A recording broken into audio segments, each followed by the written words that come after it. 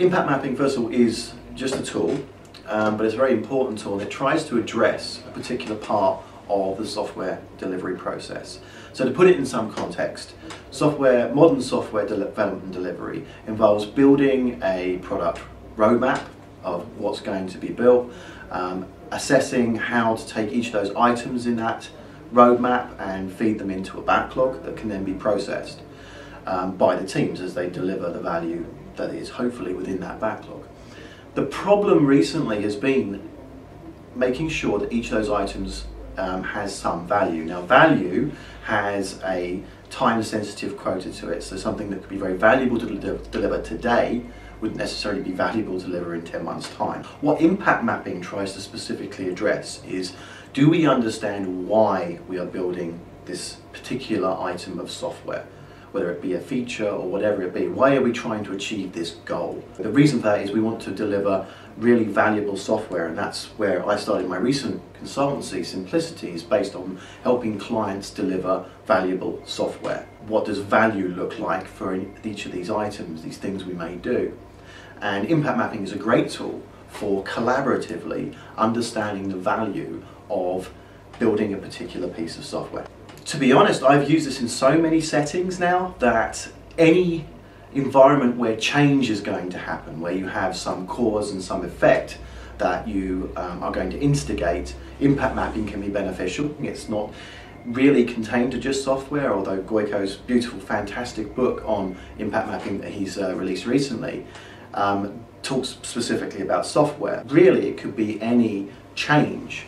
Any potentially valuable change that it tries to look after. The most typical case, I would say product owners, business analysts, anyone who's trying to instigate a deliverable of software would find this an important technique to apply.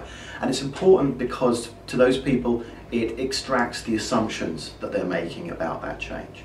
So to go from cause to effect, there's usually a set of underlying assumptions that often remain hidden in a cloud of thou shalt build this particular feature.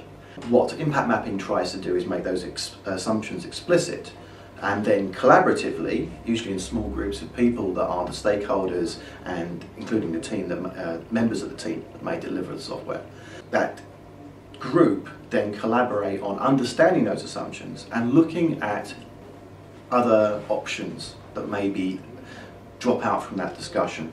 So the idea being that rather than engage on the very first solution that we come up with that may be, for whatever reason, built on incorrect assumptions, you can build the solution that is the most valuable, that gets you there in the simplest way, not necessarily the easiest way. That's really the target market for impact mapping as defined by Goiko, and as originally I've applied for the last 6, 7 months. Impact mapping as a technique applies to almost any change that I've had to instigate as a consultant and as a coach.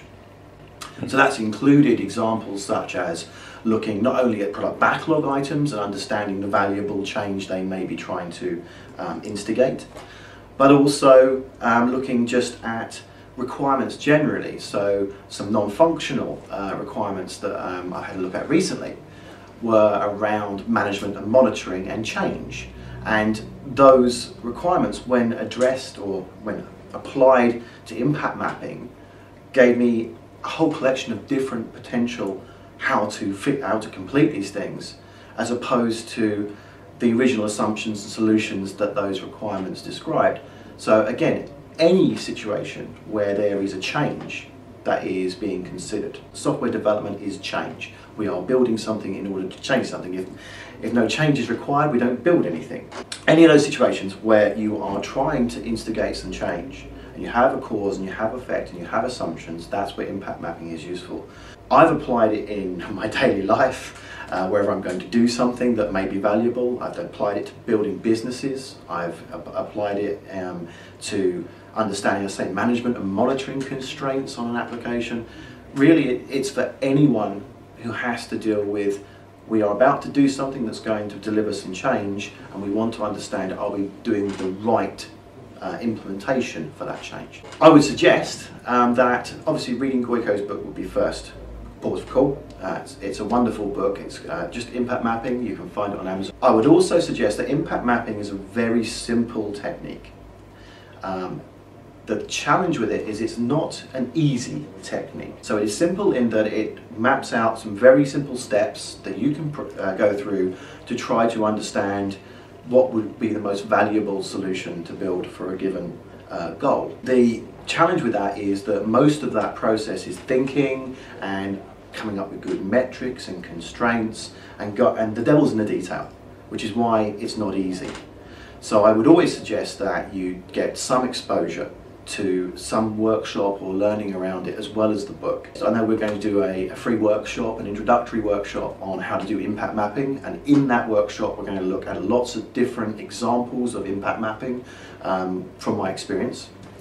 We're going to be looking at everything from how a development team member can apply impact mapping to the sorts of decisions they make every day, right through to board level and how you might assess the impact of making a massive change to an organisation's strategy. On top of that, I'm delivering a workshop with Goico at QCon this year, QCon London, which is in the first week of March. And that tutorial is a one-day tutorial that will really dive through, with myself and Goico, every aspect of how to do impact mapping and draw from all of the experience that we've both had over the last few years of building this technique. On top of that, finally, I guess the somewhat advert of it is that we're going to be doing this workshop around the world over the next few months, maybe towards the end of the year as well. And I'm looking to try to take this workshop to Asia, to the US, and obviously doing it more frequently in the UK. I've seen massive value in doing this workshop, not only privately but publicly. I'll be looking for interest in doing those workshops and letting that interest drive where I do them and how we do them. So if anyone is interested in contacting myself about running these sorts of workshops, then obviously to come through the TTN to actually contact me would be wonderful.